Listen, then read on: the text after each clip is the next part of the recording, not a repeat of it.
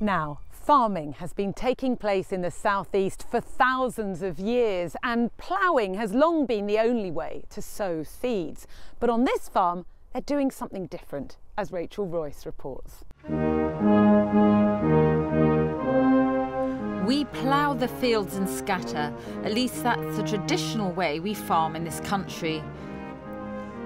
A tractor pulling a plough to make the soil ready for planting the next season's crop.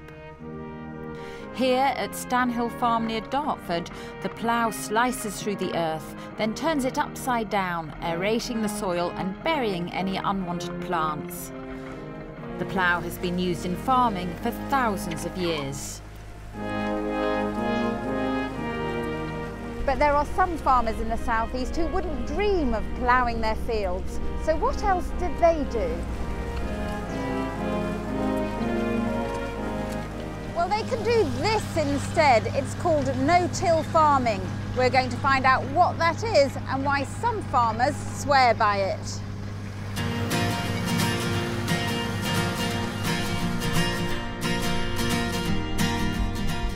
Andrew Lingham's family have been farming at Ranscombe Farm on the North Downs for 150 years.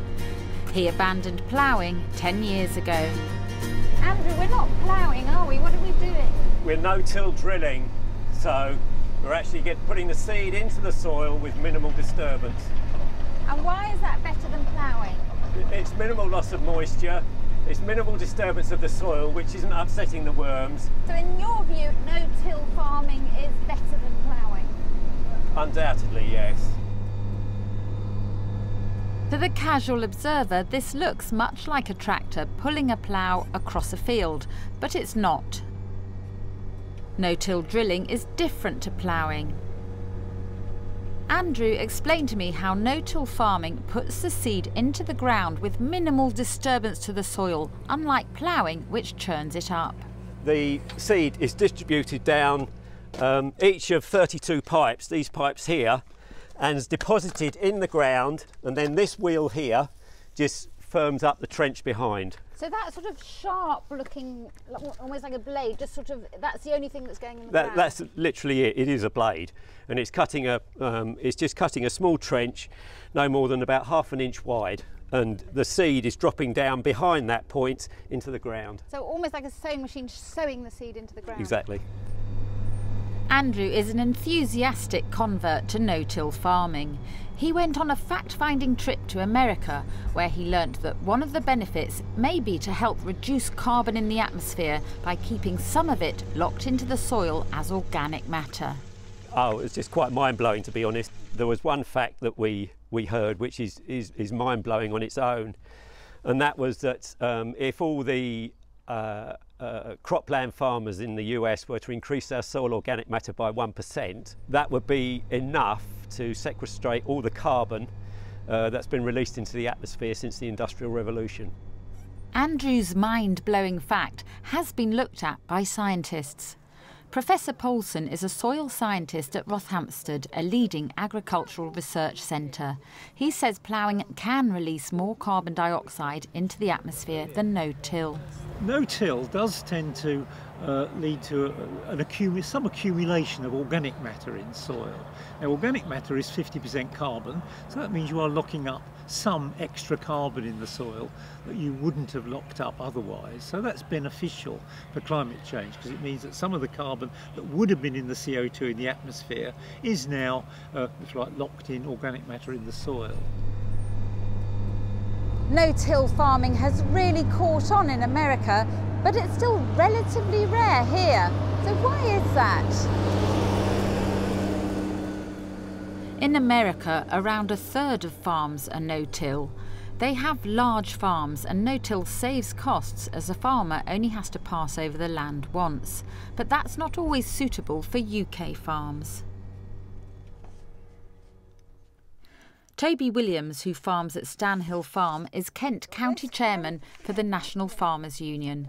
He says only a small minority of his members have switched to no-till. He specialises in growing vegetables on his farm, and he's sticking with traditional ploughing for several reasons. To bury the residue of the previous vegetable crop to stop any carryover of diseases and weeds and things like that. So we're doing it for crop cleanliness. In no-till, you're not actually moving the soil at all. Probably you'll find some people that use a mixture of the two. So for plough-based and minimal cultivations.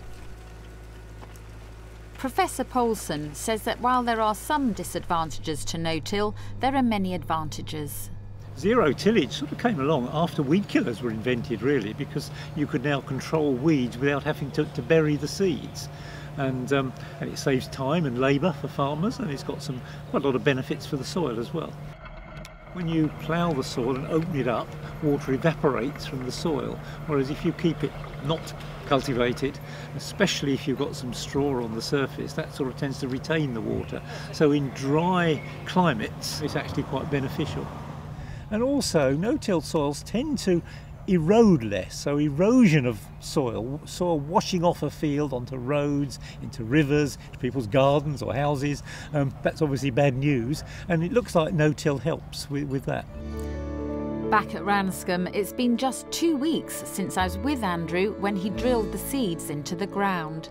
Today he's invited along Steve Townsend to see the results. Indeed, let's go and see what the soil can tell us. Steve is the founder of a group called Biodiversity Agricultural Soil and Environment Farmers, or BASE, and they promote no-till farming. Most important tool on the farm to have a spade, because more often than not the roots, or rather the top, is an expression of how well the roots are doing. Some farmers are put off no-till because they fear it will leave hard clumps in the soil. But the test to do is to just crush it in your hand, and that crushes very easily. This is in good heart, good structure, and then it's got a lovely healthy smell to it. For farmers that would be like an old potato store. To us it'd be a bit like compost. Okay, that's telling you things are functioning on a dry day like today, which is brilliant. One thing that no-till is very good for is worms. Ploughing can kill them. There's an actual worm there, isn't there? A baby one, so that one's probably only two or 3 months old, and they will bore holes through the soil, which will help the aeration and the drainage, which is what a lot of conventional farmers have used the plough for in the past. There have been some great claims made for no-till that it could help save the planet and reverse climate change. What do you think about that? In terms of saving the planet, it is probably locking up a small amount of extra carbon, so it helps. But to claim that no-till will counteract climate change, the evidence is not there to make that claim. No-till farming is still in its early days in the UK. But for Andrew, it's the answer to his farming needs. He hopes to carry on and in future reap the benefits.